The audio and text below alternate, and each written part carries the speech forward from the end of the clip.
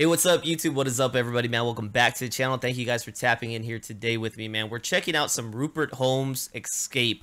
It says the Pina Colada song. Now, I've heard the chorus of this song before, right? If you like pina coladas, like that's the only part I can think of. So when I saw that in the parentheses, I was like, I gotta take a listen, man. Let's go ahead and hear what the whole track sounds like, not just that little hook line sinker that I know of.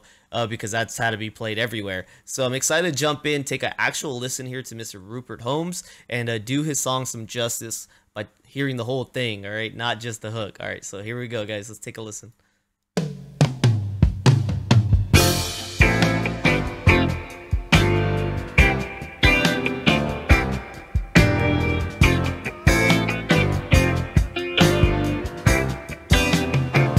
I was tired of my lady.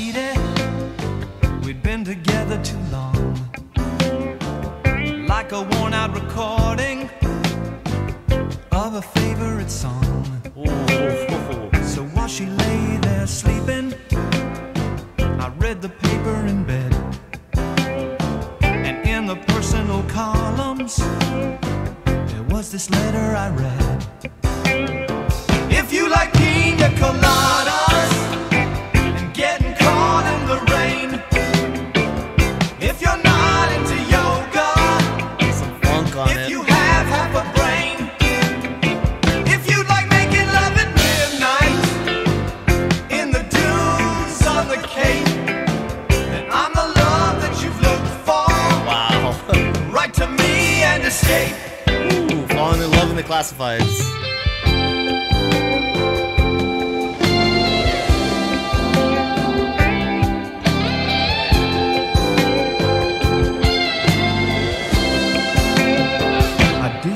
About my lady, I know that sounds kinda mean, but me and my old lady have fallen into the same old routine. So I wrote to the paper, took out a personal ad, and though I'm nobody's poet, I thought it wasn't half bad.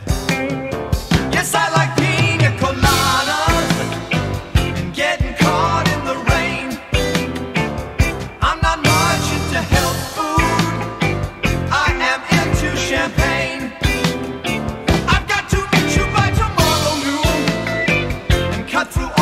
Red tape at a bar called O'Malley's, where we'll plan our escape. Wow. All right. Let's see where the story takes us.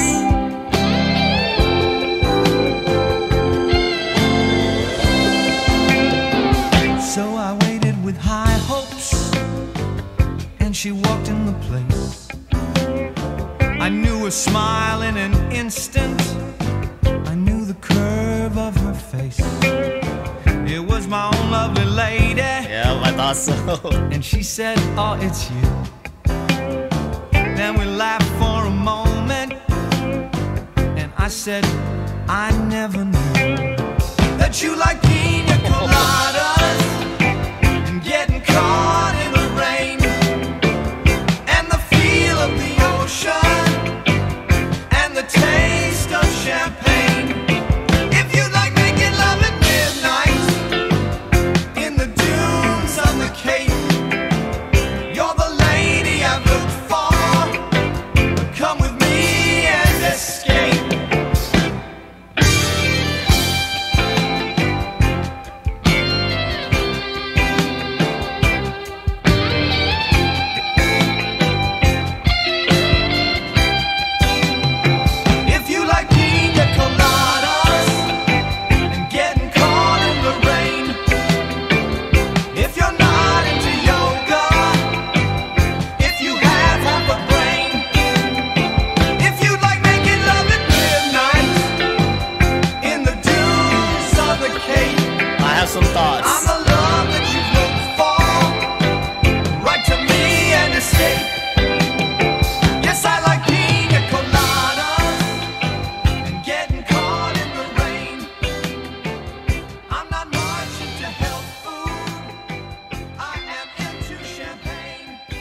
Wow, wow, wow.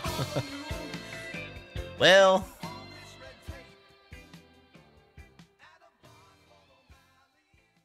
all right, so having heard the hook before, I would have not ever guessed that that's what this song was about right now.